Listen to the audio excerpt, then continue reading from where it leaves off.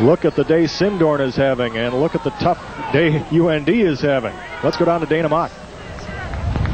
We talked about Chris Simdorn. I'll tell you, it's some great memories for some Bison players, but there is a bitter memory from one of them. It is former linebacker Brian Magruder. It was 2 years ago, 1988, on this field. He was an up-and-coming star in that Bison defense. Tore his Achilles tendon. His career ended on this turf 2 years ago. That's right. One of the few dark spots for the Bison on this field in their last 2 games. Here's the pitch to Satter, in for the touchdown. Satter, 35-0, and there you see Dr. Bob Ensign, Nanook to the Ivan north. Sikorsky, or whatever you want to call him. He came prepared for the weather, but I think he overdressed a bit. We'll be right back.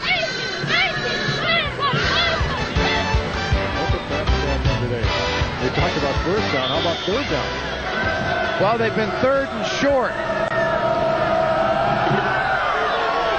And McDonald gets the kick away to Mickens at his own 7-yard line.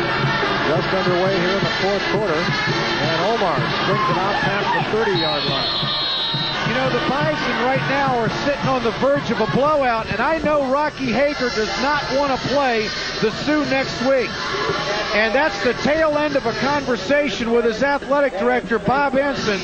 And I know that Rocky is very adamant in conversations with Ensign all week that, hey, this is getting to be a joke.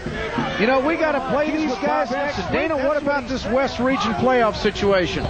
That's the question I'll put to him, Ed. Northern Colorado winning big at home against South Dakota 38-7, that game at halftime. This game's a blowout.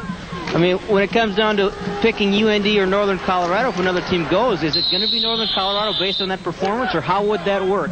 Dana, I don't think we can just look at this game for UND. I mean, they've played some dang tough teams. They lost a couple seconds in the 2 losses they had, and Northern Colorado has had an easy schedule the last half of the year. So I guess we'd have to talk to the people that have been at that game and see how they've been playing. And right now I see 3 strong teams. I see us, SLO, and Northridge. Now the 4th team, if there are 4 teams for this region, that'd be up in the air right now.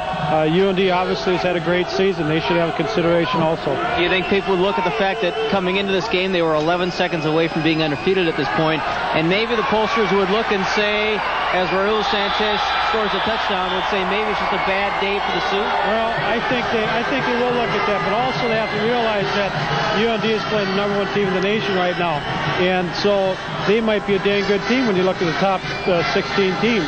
Thanks, Bob. Thanks.